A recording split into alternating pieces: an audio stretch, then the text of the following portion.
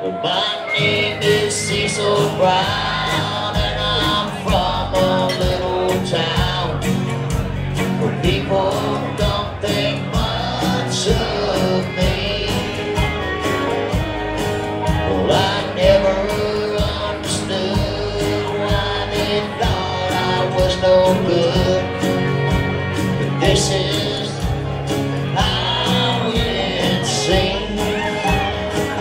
The feelings of this worn-out cowboy will make you feel so cold. I've traveled up and down. The Canadian tour was, you know, actually great. It was always up and down. You know, some venues were only like 250 people, and then some venues were like 1,500. So it was a good tour, man. A lot of energy. Montreal, Toronto. Shoot, all kinds of highlights on that tour, man. A lot of beautiful country up in there, so we were glad to be able to do it. Yeah, we're trying to get to Japan. We possibly might be doing Australia. The next tour we'll be doing probably in August will be the East Coast. He just had some personal stuff go on with the family, and he had to call it quits and start working he had to take care of his family, man, and the road wasn't bringing enough money for him, so he had to retire. Yeah, man, he's adapting to it real good, and he's out of shoot up in the New York area, so he's more of a death metal blast beat kind of drummer. Yeah,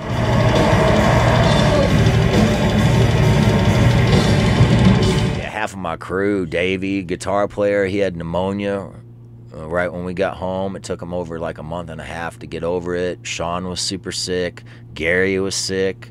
I was sick. We've been a lot more healthy on this tour, but that last tour took a toll on everybody, man. It's just part of it, you know. Just the changing of the seasons probably had a lot to do with it. It's just a bad scar, man, but once it got infected and everything, I couldn't walk, because after the burn happened, I was way out in the country, and then I had to ignore it and work on it for like a week. And then when we got home, the floods happened, and I was having to work outside in the floods, digging trenches and all that stuff, and that's when it got infected, and had to go to the burn unit, and they were wanting to check me in for a couple of days. But I was like, nah, I ain't gonna stay in the hospital. I'll do outpatient for you. But it was pretty intense, man, not being able to walk just from a burn. I've never had a third-degree burn like that all the way around, so it was definitely intense. Yeah, if I could have got to a hospital quicker, the infection probably wouldn't have set in, but once it set in, man, like every time I was standing up, the injury was happening all over again, you know, and but I'm all good now. I'm just a battle wound scar from it. Franklin. We were out in Franklin working for Field and Stream in Kawasaki that day, and then after we were working, we were trying to get home, and that's when we were almost getting trapped. You know, it was coming up on both sides of us, so we just had to go for it just to get back to the house. Yeah, well, I'm glad my son was with me he was with me when the burn happened and everything, so I know he'll have some memories that he'll never forget. And all that chaos when Nashville was getting hit like that, or not just Nashville, the half of the state of Tennessee was flooded. Yeah, we're getting ready to have a T-shirt online and raising money. It's like I survived the historical 2010 flood of Tennessee, and all that money will be going straight to people that lost everything.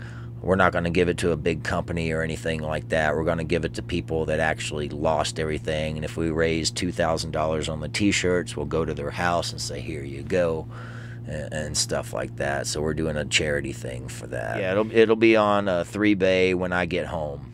Okay, a couple of weeks. On 2 or 2 maybe? Probably not, because it's a little harder to keep it separate and have it more like a charity thing. He just messes around with guitar, and I think more than anything, he's gonna probably be a writer. That's what he really likes to do. He's getting ready to start college and get a writing degree and stories and no telling. But I know writing is a knack for him, so that's what he wants to follow.